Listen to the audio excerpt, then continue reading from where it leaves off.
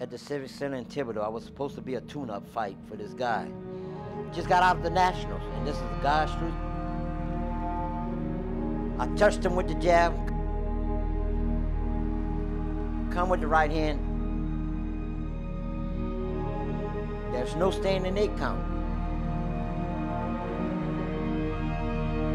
Right? I got him in the ring, boom, boom, on the corner, working him over. And all of a sudden the referee stops and he says, no more. And that was his pro debut, just got out the Nationals. A hell of a fighter, young boy, 23, and here I was 36 years old. My upbringing, well, 9 years old, I went to the boys' home. Well, it was called Hope Haven and Madonna Manor. Boys' home is where your parents sent you. You know, there was 5 of us. My mother was a hell of a woman. We were 5 kids with no father. She was our father, my father and mother. Bless her soul. You know, she did it for the good of us. I went in that boys' home, and my brother, younger brother Tommy, we had to either fight or else. And so I took up boxing back in the day. I was in that boys' home at the age of 13. There was a boy named Raymond McDonald. I had never put a pair of gloves on in my life. His name was Raymond McDonald, had a chipped tooth. I'll never forget this. He was Golden Glove champion at the age of 13. So this nun named Sister Martin, I'm gonna be 69 on the 19th, and I could still remember Sister Martin said, don't mess with him. So he kept messing with me, and we put the gloves on. For the first time, I was 13 years old when I put a pair of boxing gloves on. I had no boxing technique. All I had was power.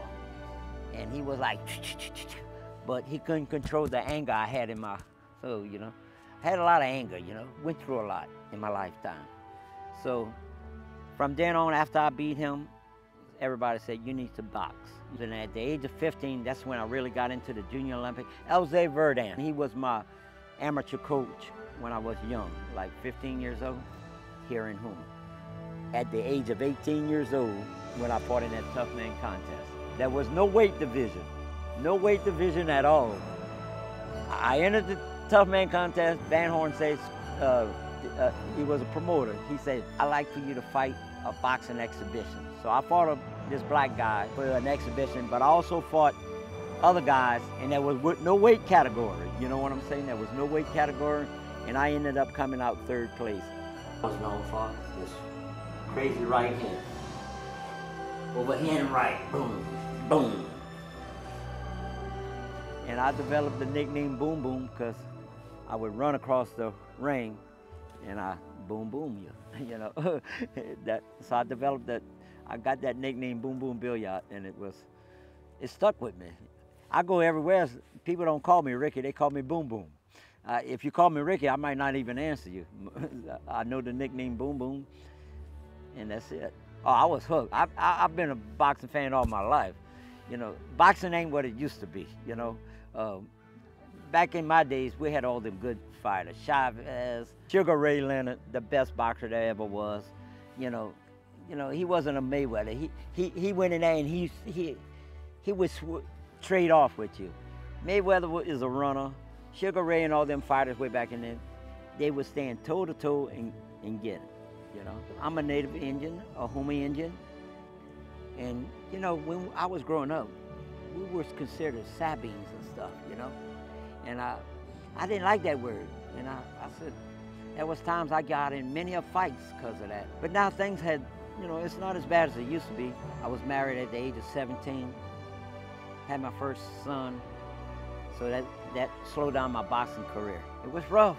But back in them days, we didn't have to pay all this high dollar stuff and all, you know. We didn't have shoes that was $200 and $400, you know. It was pretty rough. What was it like being Indian back then? Oh, Jesus. It was like, just like the blacks complain. It was like racist, you know. Back then, growing up in this town, and I went through hell. I was constantly fighting. It was hell, let me tell you, you know. It's not as bad now, but I earned respect from not just regular people in this town. When I started boxing, there were judges, lawyers, and every people would come watch me fight because I was excited. It was the best feeling of my life because I was accepted for being a native. Excuse me, I get a little soft. Imagine what my nationality was, you know, but they accept me. And from then on, it's been great. I don't care who you are. I could teach any kid how to, the basics. It's a natural ability to be able to fight. It's a God gift, and that's the truth, you know. All you got to learn is the techniques and a few deals, you know, but it's a natural.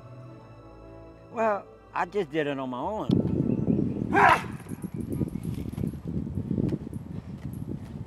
Right here, here, here, and here. You're putting them to sleep. There was things, you know, I'm self-made. I'm a self-made. Basically, I learned everything from watching because I was born with this gift, and there's things that I picked up on my own. And as far as training, my training was go down Martin Luther King, my wife would drop me off, boom, and then right here, I live down the street further. I run. Everybody used to see me blowing the horn, I wave to them. To me, if you get in the ring, you put the gloves on, and the best way to learn about boxing is to get in there and exchange punches, plain and simple. Yeah. Something I always wanted to tell my side of the story. I ain't had an easy life. It's not a whole lot of weight.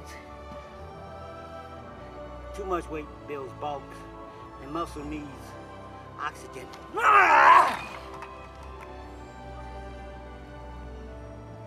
Leg up. Don't like sit-ups, so just pure G strength, holding it in the back. Can't touch this. Can't touch this.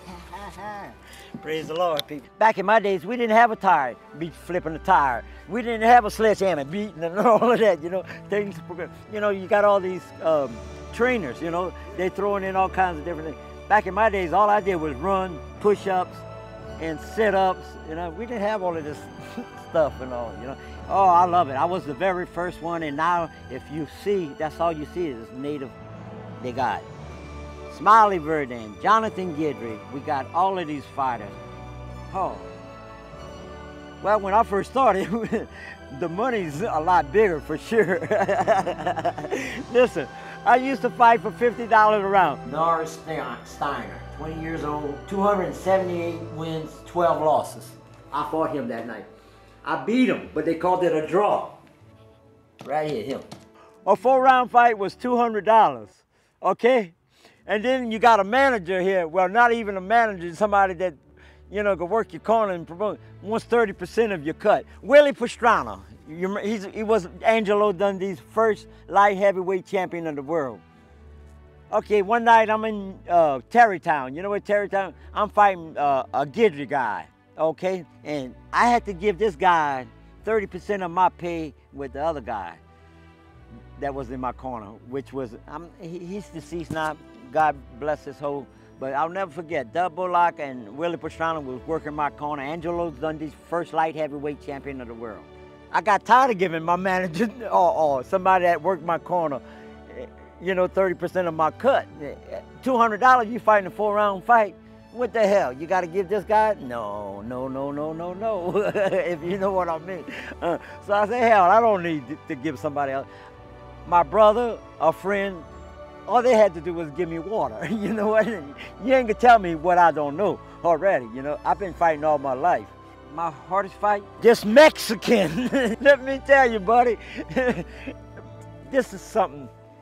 My first pro fight, they needed a fill-in, okay? So I decided, hey, I'm the fill-in. I've been working out, backyard stuff. It's only 85 pounds.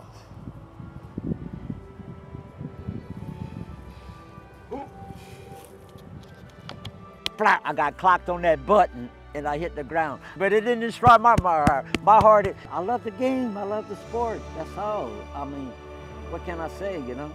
I've been doing this a long time, you know. You see Wilson Avenue right there? You see this house? You see that White House right there? A limousine come pick me up, brought me to Louisville, Kentucky, to fight Frankie Randall, ranked #2 in the world by the WBC and the WBA. He's the first fighter that ever beat Chavez. His name was Frankie Randall. And at the time when I went to go fight him, I didn't fight him. I went up there training. They had a spy in the gym. They knew I had that one-punch knockout chance to stop him. I was supposed to be a tune-up. Met Muhammad Ali over there, got his autograph. Didn't mean nothing to me. Autographs don't mean nothing. The only signature I need is God. No, Harris the Tiger, I destroy. Harris the Tiger, New Orleans, Louisiana, 17-1. I stopped him that night. Actually, the ambulance, he was taken out on a stretcher. You ever see those cartoons with knots on their head? Yeah. He had them on. And when he hit the ground, his leg was shaking. His legs were shaking. I trained though in the morning and in the evening for this guy, 17-1. One of the best fighters besides Melvin Paul, who come out of New Orleans. New Orleans had a lot of great fighters. And yeah, New Orleans had a lot of great fighters. He was 17-1, let me tell you. I was in Morgan City, living in a motel room. Me and my wife, she was pregnant for my daughter. She would sit on a bench and watch me train in the morning, and then I go in the evening and train. I would spar with Schoolboy Van Horn. He was the IBF welterweight champion of the world. When we went to Louisville, Kentucky, he fought, but I didn't. His daddy decided to stay up there because they realized in this little town, we wasn't going away. He invited me to go up there and stay with him. Like I told you, back there, he had a limousine pick me and another guy from Houma up, Randy Davis. His name was Randy Davis. He was a light heavyweight. We went to Louisville, Kentucky, and that's what I said. But you see this Budweiser here? When I first promoted my first show, Budweiser was a backer for me. They bought tables and all, but the wife didn't want to make that move. His son became the IBF welterweight champion of the world, and I used to spar him and jump him every day and whip him. I love it. I miss it so bad. I want to get back in there so bad. I want to do an exhibition. There was in West Wego, there was an oldie but goodie with all the older fighters. You know what I'm saying? All the good old fighters, you know, boom, boom, matchmake. We had headgears and everything, and all. And I'm just crazy about it. I just love the game. What can I say? And plus, I had something to prove. I was a little guy, little man. Be quiet. I had to do it all over again. One thing I had to do, I would just train and train and train because I knew I could have became the lightweight champion of the world.